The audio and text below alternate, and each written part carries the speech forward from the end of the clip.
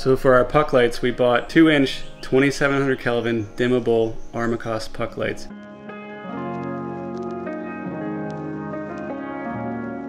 All right, so we just figured out to install this, you need a 2 1/8 hole saw. Nobody has that. I have 2 inches, I have 2 1/4. 2 1/4 fits it. We're just a little bit unsure. You know, it's gonna be vibrating. In the meantime, we're going to be setting up our temporary DC distribution where this upper cabinet is gonna go. So we're gonna mount this here. This is our positive circuits. We're gonna mount a negative circuit across from it. As usual, everything that you see us install in this video will be linked below for you to check out if you need to. Okay, so I've isolated the circuits that we're going to be installing. We've got 2 fans and we have the 3 lights in the back.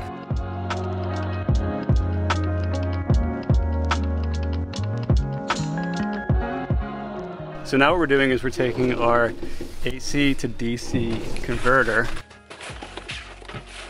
PowerMax AC to DC converter. I should be able to plug this in and then run these terminals over to my fuse block, and that will complete my grid-tied electrical system. All right, so we've got the charger mounted, we've got the positive line running to the positive fuse block. We don't yet have a negative fuse block, so I think we're just gonna test this out. But before I do that, I need to ground this. All right, so I've pulled the 8-gauge ground wire out of Gilligan Phantom because we don't have any wire that's this size. I have grounded it to the metal of the bus. Remember guys, this is all temporary. This is just so we can get lights and fans running while we're working on the bus. Nothing. Nothing. Oh wait, well we didn't connect this yet, did we? Oh. Right? All right, so we completely forgot that we haven't wired the fan, so.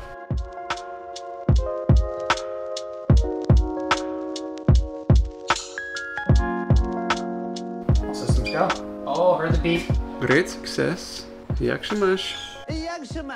I just got back from Lowe's with a couple things that we need to move forward with this project. We got the 2 1/8 inch hole saw. Why do I have to own this? And I also got a little bit of a bolt clamping situation. I'm gonna temporarily clamp these negatives together. So I just finished rigging up this little temporary negative station. I don't know if this is correct or safe. It's going to be temporary and only on while I'm in here. Don't copy it if it doesn't make sense to you. Got my little green light telling me that this has power. And when I put in this, I should hear a beep from the fan. So the fan is running. I just love electrical wiring. It's just like experimenting and it's fun. When it's low voltage, it's not much risk.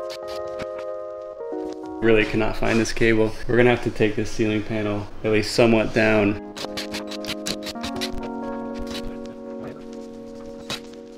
When's the last time you saw it? You were putting his wood up? I'll take this panel off and see where it goes off. Would it be under the wool or above it? In between. Oh.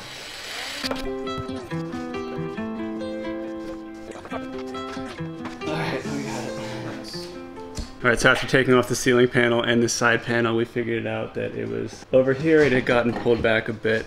A little setback, but that's all right.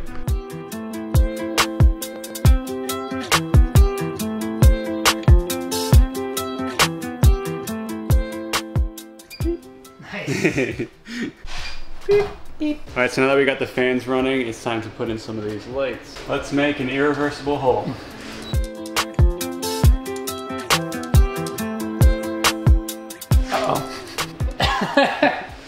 Why? Why? Oh, I wired the wrong side. Why did I do that?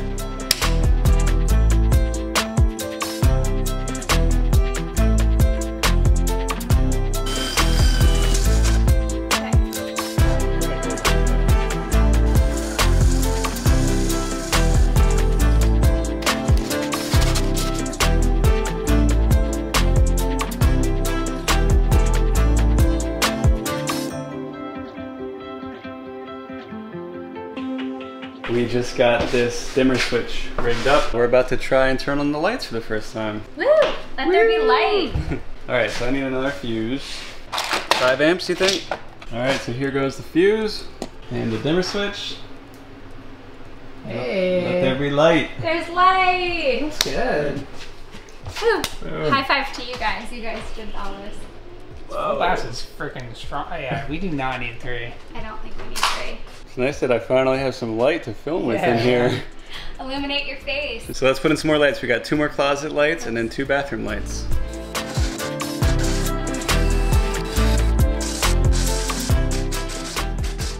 up? Doesn't look right. Oh my God, turn this off. What did I do? Well guys, I messed up. I hit the wrong mark and I made this in the wrong location. Sam is so pissed off that he just left. He was not prepared to be on camera.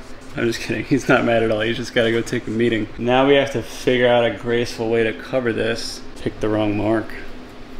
Don't beat yourself up too much.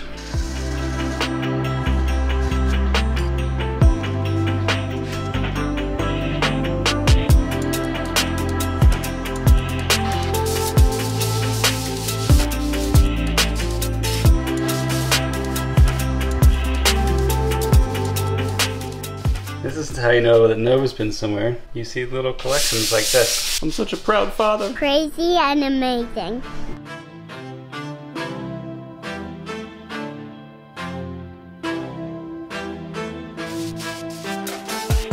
Thank you.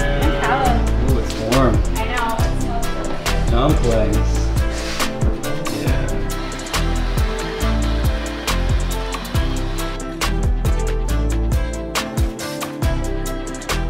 Lights are off. This looks amazing.